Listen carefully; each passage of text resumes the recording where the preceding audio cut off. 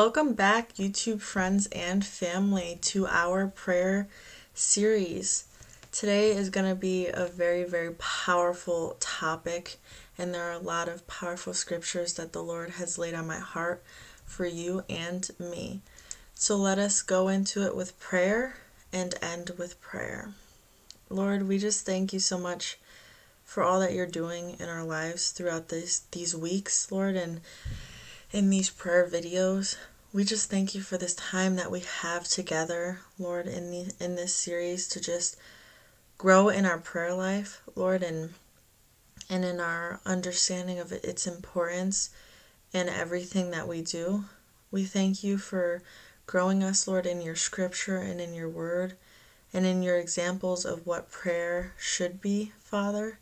And thank you for being with us, Lord, and carrying us through and guiding us in every day. Lord, I just pray for all of those out there watching, Lord, that right now they would feel your presence in their room. Know that you are watching over them and protecting them, that you are there caring for them, Father, and speaking to them through these scriptures, Lord, and through prayer. Lord, I just pray that they would just feel your gentle touch on their shoulder, Father, to know that you are right there with them. Lord, that you want to speak to them. Open their hearts and their ears and their minds to be receptive to your word, Lord, to grow in their knowledge of you and in the knowledge of their importance in prayer and that communication with you. Lord, strengthen us, Lord, each and every day for the things that are in each day, Father, and guide us, Lord, to take things one day and one step at a time in your word. And help us, Lord, to have patience, Lord, in knowing that your timing is best for every situation. And so as we go into these scriptures, Lord, and into prayer, we just pray that you would speak to each and every one of us, Lord. Touch our hearts and our minds. Help us to not just listen, but to think deeply, Lord, about all of our circumstances and situations, Lord, and how you are moving, even when sometimes we don't see it, Lord. Help us to try and just take time to think back, Lord, and to see the small things that, Lord, you are moving in. And we just pray all of these things in your name. Amen. So today, our theme is going to be taking things one day at a time. And so this says, take things one day at a time, one step at a time, one step at a time, and remembering that all things happen in God's time, not in mine. And so there's this saying that I'm sure every one of you knows, and it just came to my remembrance. And it's the footprints story. And so I'll read it to you. One night I had a dream. I was walking along the beach with the Lord, and across the sky flashed scenes from my life. In each scene, I noticed two sets of footprints in the sand. And to my surprise, I noticed that many times along the path of life, there was only one set of footprints. And I noticed that it was during the lowest and saddest times in my life. I asked the Lord about it. Lord, you said that once I decided to follow you, you would walk with me all the way. But I noticed that during the most troublesome times in my life, there is only one set of footprints. I don't understand why you left my side when I needed you most. The Lord said, my precious child, I never left you. During your times of trial, where you see only one set of footprints, it was then that I carried you. Now that's powerful. Because in every time and every season of our life, sometimes we get so caught up in all that we're doing to try and bring ourselves back to some sense of normality that we get blindsided by all the things that the Lord is doing in our lives. And that a lot of times we're seeing all that we're doing, But in actuality, we aren't doing anything. It's the Lord working. He's carrying us through. And that's what's so amazing about that footprint story. And it's one that I take to heart. Just remember that in these trials, when it feels like there's only one set of footprints in the sand, and only one person working in the situation, remember, it's not you, it's the Lord, and He's carrying you. You're seeing His footprints, you're seeing His trail and His work in everything, in every situation that you're going through. And so with that, let's go into scripture. Matthew 6:25-34.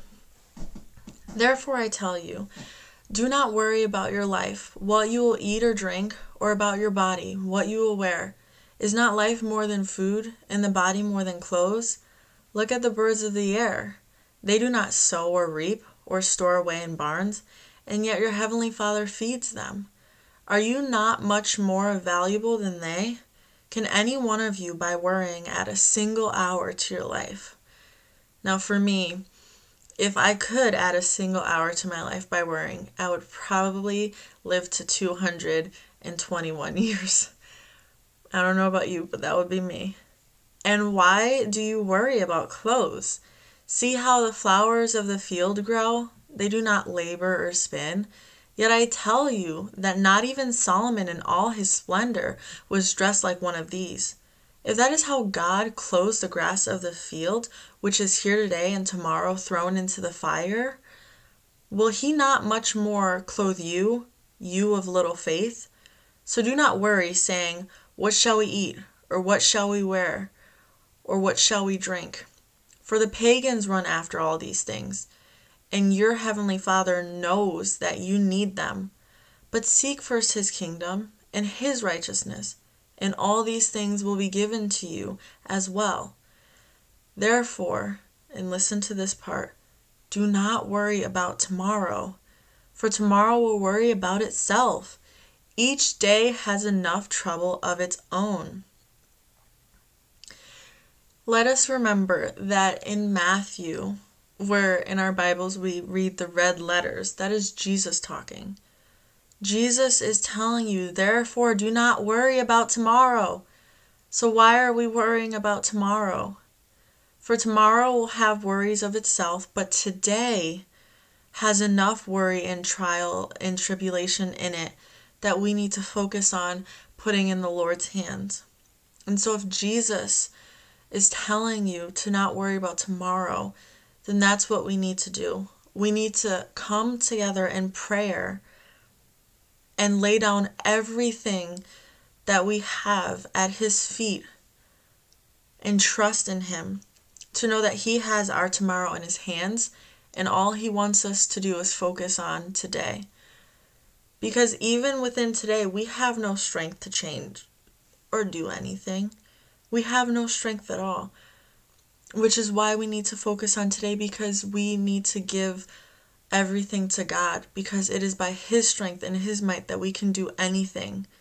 So when it comes to bills, and when it comes to tests and schoolwork, when it comes to regular jobs, all of these things, give it to God and know that He is in control. He will take care of the things of tomorrow, next week, next year. All He wants us to do is focus on the little small thing of today. Isn't that such a good Father? For us to know that there are so many things in our future that we have to face, but that our Father is there working, and all He wants us to do is worry about this and focus on this small little thing. And even in this small little thing, He wants us to focus on it so that we can give it back to Him. So really, the Lord wants us to worry about nothing. The only thing that we have to do is pray, read His word, and trust Him, and have faith that He has our tomorrow in His hands, and all we have to do is focus on our today. Let us go to Exodus 16:4, where we see what the Lord was saying to the Israelites as well. Then said the Lord unto Moses, Behold, I will rain bread from heaven for you, and the people shall go out and gather a certain rate every day, that I may prove them whether they will walk in my law or no. So even here, throughout the Bible, we read about so many scriptures where the Lord tells us that He will provide for us daily. Here it says that the Lord wanted the Israelites to go out each day to gather their manna. Manna is the bread from heaven. He wanted them to go out each day to gather what they needed for that day, for themselves. He didn't say, go out and gather a certain rate for the next week or 2 weeks or month. Go gather all that you can. Whatever you can fit in your house, just go grab it because you're going to need it. And we don't know the next time that the Lord's going to provide for us.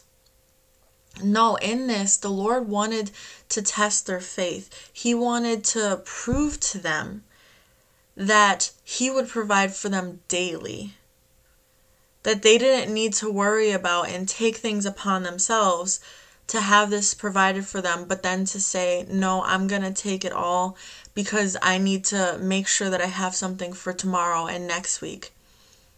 The Lord wanted them to only take what they needed for the day because, as it said in Matthew, each day has enough worry and trouble in its own. And the Lord wants us to have faith that He, once again, has our tomorrow in His hands, and have faith that He will provide for us daily, minute by minute, hour by hour. Take things one step at a time, one day at a time. Because when you do, there's so much less worry. There's so much more certainty. And you feel so much greater, and you have joy and peace about every circumstance that you walk into. And so what I want you to do right now is I want you to think back to a moment where you felt that there was a lot of uncertainty. Think back to a moment where it was the hardest trial that you've faced so far in your life. How did the Lord deliver you from that? Write down right now each and every step that He took, that you can remember Him taking to deliver you from that. What was it? Did He, for your rent, did He have people donate for you or give money for you? For school, did He help you with your tests one test at a time till you came to your final and you succeeded? With work, did He give you the peace each and every day that you needed to work around your coworkers who might have been a little troublesome? Write down and think about one moment. It doesn't have to be 20 moments, just one instance in your life. And I really want you to do this. Write it down and write out the steps that you can remember the Lord taking and delivering you from that. Because then you can have that as a memory of how He delivered you from that, and He can deliver you from this situation. And it most likely won't be the same, but He will deliver you in a mighty way. All we have to do is trust that He will provide for us in today. In Lamentations 3:22-23, it says, "It is of the Lord's mercy that we are not consumed, because His compassion fail not. They are new every morning. Great is thy faithfulness." The Lord's mercies are new every morning. His compassion will not fail. In Lamentations, it's saying that the Lord's mercies, they are new every morning. The mercy that we got from God yesterday was specific for yesterday. The mercy that we'll get from Him tomorrow is specific for that day. But focus on the mercies that He has for us in this day, where He gives us what we don't deserve and holds back what we do deserve through mercy and grace. So He holds back all of the things that we do deserve to get. He doesn't give those to us. But what He does give to us is all the things that we don't deserve. That's His mercy. And His mercies are new every day. And now we're going to go into Matthew 6:11. "Give us this day our daily bread." This was a scripture that, if you remember, we went through in the last video, talking about the model of prayer that Jesus did. Give us this day our daily bread is one of them. And within that, the Lord is telling us to pray that the Lord would provide for us in today. Because if we worry about tomorrow and think about tomorrow, we can't be there. We can't change it. We can't do anything in it. But today, there is something we can do. We can get on our knees, pray and seek God, and give all of our worries and troubles of today to Him. And this next one is very powerful. Be still and know that I am God. I will be honored by every nation. I will be honored throughout the world. Psalm 46:10. Take from this that the Lord wants us to be still and know who He is. Can you do that? Can we do that? Can we be still and trust God in every situation? Is that something that we're capable of? I want us to just trust the Lord in being still. And let us go into prayer about all of these scriptures and all that the Lord has spoken to us about. Lord, we just thank you so much for your word, for how you speak, Lord, so deeply to each and every heart and ear listening. We thank you for all that you have said to us, Lord, through these scriptures.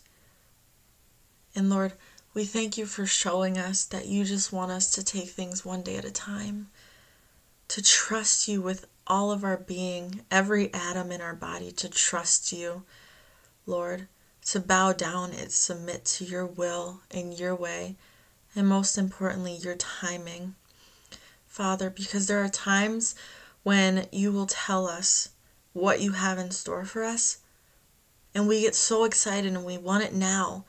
But if we take it now, Lord, it won't be as good as it would have been if we did it in your timing. So help us to just remember to take things one day at a time in your timing, Father, to trust you in every area, in every situation in our lives.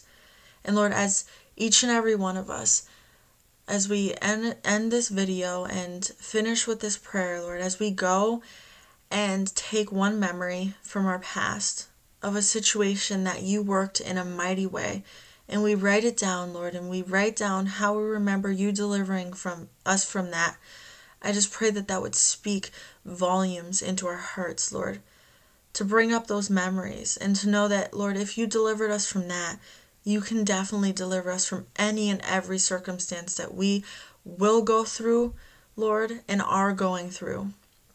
Father, because you delivered us before and you can deliver us again, Father. You wouldn't bring us this far just to leave us and abandon us. In your word, you say, Lord, that you will never leave us, never forsake us. Lord, we are your beloved child. We are the heirs to your throne. And Father, we know that you love us because you have shown us time and time again. And so, Lord, I pray for every heart out there longing, Lord, to hear your voice, to hear you say, Lord, that you will take over their circumstances and their situations and you will deliver them, Lord, from whatever they are going through. Lord, from illness, from sickness, from disease, Father, from financial difficulties, from marital disputes, Lord, from school problems and troubles, from troubles in relationships and in their families, Lord, with everything going on, Lord, politically, Lord, and everything going on in our health system. Lord, we just know that you will deliver us, that you will protect us, and you will shield us, Lord, from any harm, because, Lord, you have done it before. Lord, help us to really dwell on those moments, Lord, in the past, Lord, and bring them into this situation, Lord, and how you handled everything before and delivered us before. Help us to grow in our strength, Lord, from seeing those things, Lord, and knowing and trusting that you will do it again in a mighty way, Lord, different and greater than you delivered us before, Father, because every circumstance, every situation, Lord, that we face, every enemy that tries to attack us has to bow down to you. There is no power in this world like the name of Jesus Christ. There is no God greater than our God. There is no name above your name, Father. In every situation, every enemy, demon, even the devil has to bow, Lord, at your great name. And Father, we know that you wouldn't bring us here just to leave us. Lord, we know that you have deliverance on the horizon for us. And so, Lord, I pray that we would focus on that hope and joy for tomorrow, Lord, but that we would also focus, Lord, and lay down all of our worries from today. It is okay to hope for the future, but it is not okay to worry for the future. All of our worries need to stay captive to this moment in time, to this day in time. They need to stay captive and be put under the Lord's name, at his feet.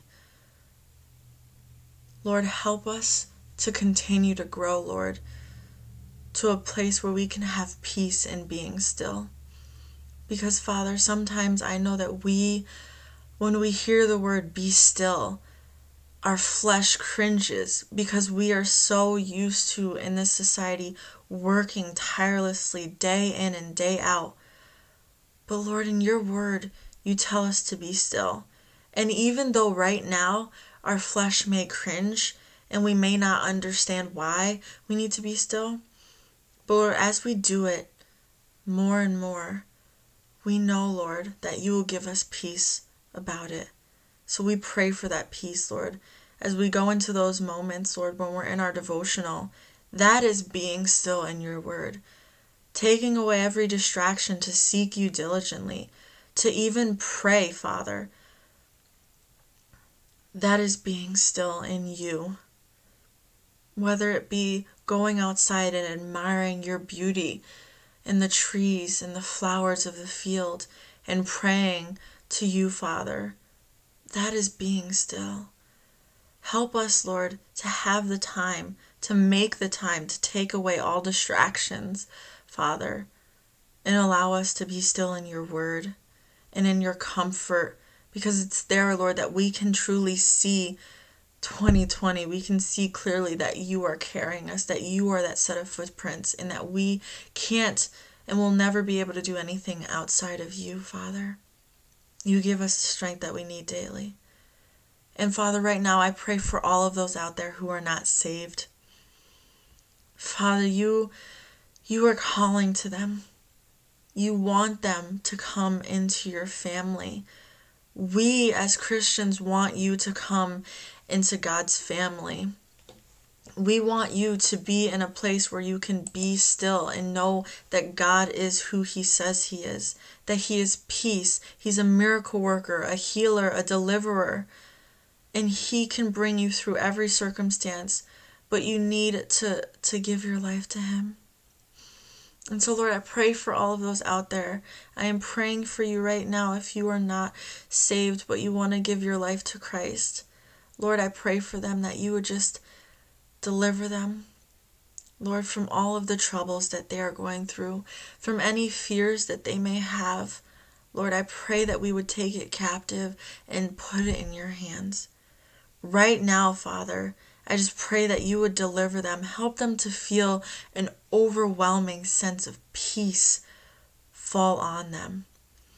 Every worry and trouble that they have had right now, Lord, would just dissipate at the name of Jesus Christ. The Lord says to just speak his name, to believe that Jesus died and rose again at his cross, and to know that he is the only way to the Father. Know all of those things, proclaim all of those things, believe all of those things, have faith upon those things, and you will be saved. Submit every area of your life to the Lord. Come into his place of peace and tranquility that surpasses all understanding. The Lord's arms are open wide.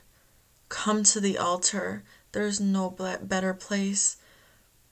And so, Lord, I pray for them, for their hearts to be restored, Lord, for their spirits and their wounds to be mended and strengthened.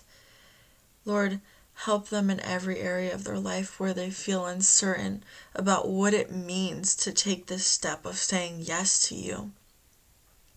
Lord, guide them. Bring someone into their life, Father, that you can use, Father, to help them through all that they are going through. Someone that can minister to them, Lord, and uplift them. And Lord, I just pray for all of those out there who may be sick, Lord, who may be hurt or have a disease or a disorder. I pray, Lord, that you would be their healer. Lord, you say in your word that you are all that we need and more. And so right now, Lord, what they need is to be still. And they need you to be their healer. Father, because there is nothing that they can do, there is nothing that we can do to deliver ourselves from any illness or disease that comes upon us. The only thing that is in our power is to give it to you, Father, because you won't take it from us. Lord, you are there waiting for us to give it, to surrender our control into your hands so that you can truly move. And so, Lord, you are all that we need and more. Be their healer, Lord, their doctor, their counselor, Lord, everything that they need. And Lord, as I said before, every enemy and circumstance and situation has to come under your name. Well, for all of those out there watching who are sick, I want you to remember that even illness and disease has to come and bow down to the name of Jesus Christ. It cannot move unless the Lord says to move. Even in the Bible, when the devil wanted to attack Job and put sickness upon him and death all around him, he had to go to the Father before he could even say one thing or touch a hair on his head. The Lord said, don't touch a hair on his head. The Lord wants to protect us. Even though all of these things around us are happening in our lives in these circumstances, the devil can't touch a hair on our head. He couldn't with Job and he can't with us. These illnesses that we go through are just a side effect of being human. But they, even as the devil had to, they have to bow as well and come into alignment with what God wants in our lives. And the Lord wants us to be healed. He wants us to be delivered and to set free so that we can fully embrace all that He is. But we need to be still. Go into His Word for 5 minutes or 10 minutes each day. Father, speak to us as we seek you diligently. Lord, as we are still in your word, Lord, with all distractions around, help us to hear your voice more clearly, Father. Help us to see what you see, Father, in 2020 vision. Grow us, Lord, in our prayers. Grow us in our faith. Grow our families, Lord, to be stronger. And help us, Lord, to be the light that you call us to be in today. And so, Lord, in all of these things, I pray for those not saved. I pray for those who are sick. Father, I pray for all of us watching. Grow us. Help us to be still, to take things one day at a time, and to remember all that you have in store for us. Give us the strength that we need for today, and help us to have peace about tomorrow. And we pray all of these things in the name of the Father, in the name of the Son, and in the name of the Holy Spirit. Amen. I love you all so much. I love you with the love of Christ Jesus, the only pure and true love I know. Thank you for tuning in and listening to this prayer. I pray that it was powerful and impactful in your life. And I ask that you just share it with one person that you know. Each week, as a challenge, share it with someone. Bring a little light and a little prayer into their life. Because the Lord may be moving through you, but just as He's moving through you in these prayers and in His scripture, He can be moving that same way in someone else's life. Share His love, share His word, and share prayer.